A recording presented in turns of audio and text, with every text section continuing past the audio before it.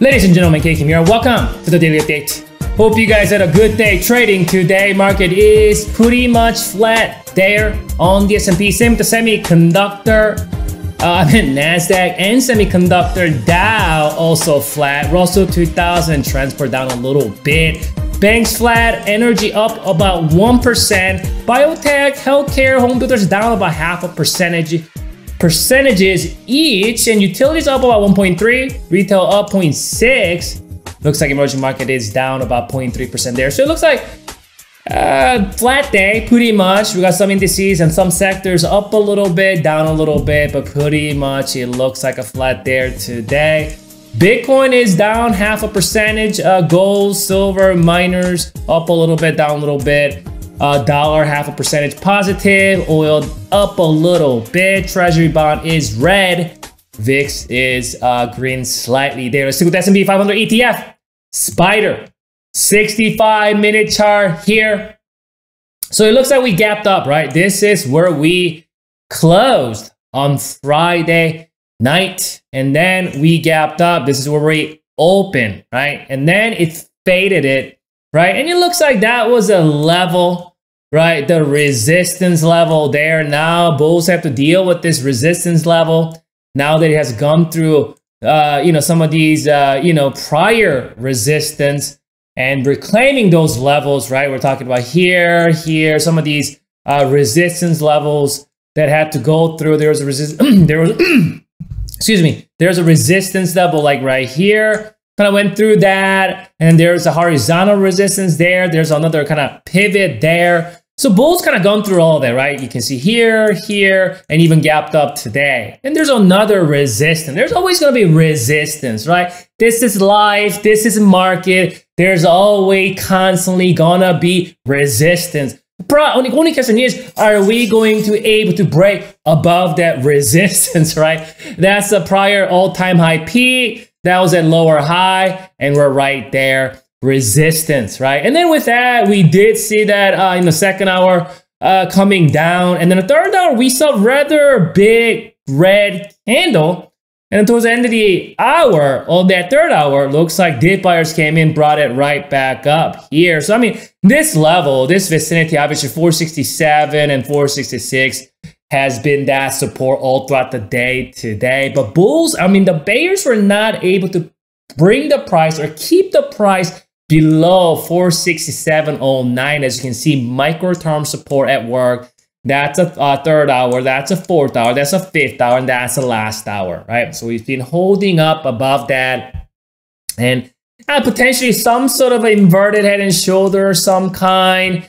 We don't know yet on this. We're seeing, I don't know, is it going to be a bull pennant pattern of some kind before breaking up to the upside? Or are the bears going to argue this is some kind of short-term, bear flag before we're going to 466 and maybe even retesting 465.65, which is my short-term moving average, is residing in that vicinity. How can we determine? How can we figure that out? Well, it will be very, very important how this market plays out first 2 hours of tomorrow morning's price action. But I think a little bit tricky here, because I think even though if we do see some kind of a 2 hours bullish move, if that 2 hours bullish move is below, my crane is acting up here. If it's below this resistance like this, then it's still tricky, right? Let's say on the second hour came about, right? And then we're hanging out below this resistance, then we have to see how the market actually closes for the day. However, let's say in the first 2 hours, we see, I don't know, gap up or some bullish move, right? And then we see something like this on the second hour breaking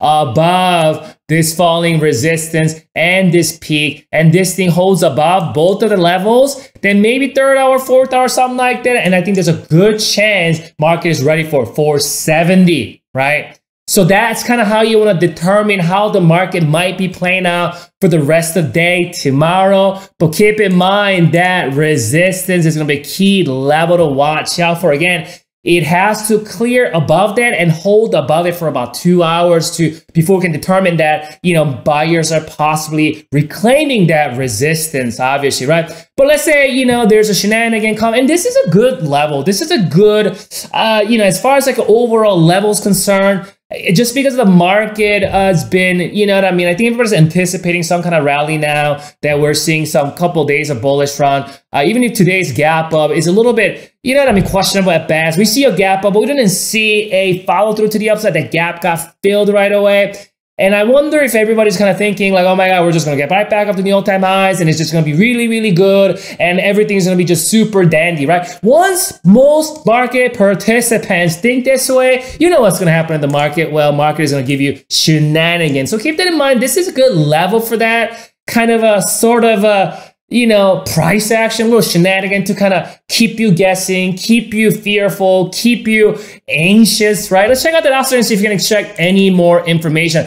Well, you can see oscillator actually crossed down. Another thing we have to realize is oscillator did not push all the way to the top of his band. If you've been watching my daily update videos this entire year, you know exactly what I'm talking about. Failed to push it all the way to the top of his band. It shows weakness in this, you know, recent rally. And then we're right on that resistance, not able to gap back up to the all-time high level. We start to kind of fizzle and start to like lose this momentum. I won't be surprised to see this thing coming back down, retesting that 463, right? This gap right here. Keep in mind, there's a rising pivot, rising support in that vicinity also. So this vicinity might be get retested if this thing right here, this cross materializes, right? What bulls need to do, obviously, break above that pivot. I mean the resistance, not pivot. That's not pivot, that's a resistance. It will become a pivot. When can this become pivot? This thing goes up, comes back down, and then get up. Then prior resistance acting, yeah, then that's a pivot. Right now it's a resistance, right? If we do see something like that, if this thing gets above this resistance, then, you know, I could kind of see that, okay, you know what, this thing is going to little cross and gets right back up. Or if this thing starts to really come down here, we start to lose this momentum. 463, I think, could be happening. So this is a juncture where kind of that little shenanigan could happen. So tomorrow will be very, very important, at least first 2 hours, how this market is going to react with this falling resistance and how this market is going to react or behave. I don't know about how this oscillator is going to behave according to the price action, what's going to happen tomorrow morning. So I'm going to tweet things out. You can follow me at 2K Kim. I'm going to tweet things out in the morning or afternoon, and then I'm going to kind of give you guys a little quick, you know, update on this, and then I'll come back for you tomorrow night. We'll reassess the situation, right? Enjoy your evening, and good luck trading tomorrow.